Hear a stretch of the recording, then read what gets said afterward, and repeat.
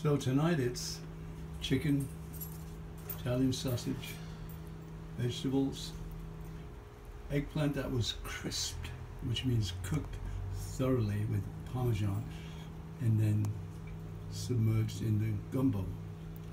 I'm calling it Albo because it's got kidney beans and sweet peas and Italian sausage and chicken, all kinds of little spices and all. And I got that pan, and then I got this pan. See the eggplant that was really crisped. Tastes delicious. Rudy probably eats 7 bowls of this tomorrow. So now my dinner is over here, and to garnish it, I got some fresh cucumbers.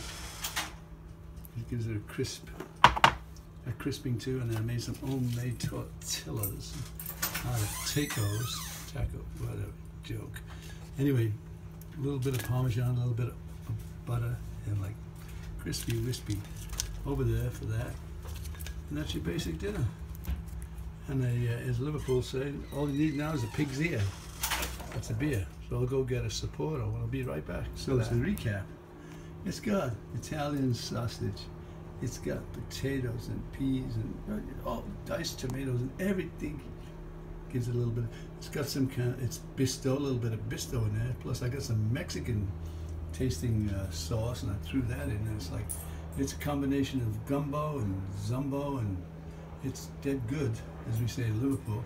And then over here, there's me dinner, and there's me Sapporo. So go with it. Look at that. With a dead good Liverpool accent. Take me middle of June. That's another spoon.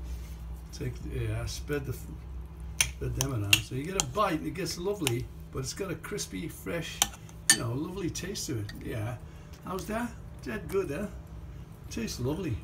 I mean, you gotta try it. A bit of this, a bit of that, as my son Sefton says. A bit of this, a little bit of this, a little bit of that. Yeah, look at that. Oof. Oh. All right, it's called Albo. Albo with a Sapporo. And there you are. God bless America and all who sail in that. Home cooking's the only way to go. All this other chemical stuff outside is silly.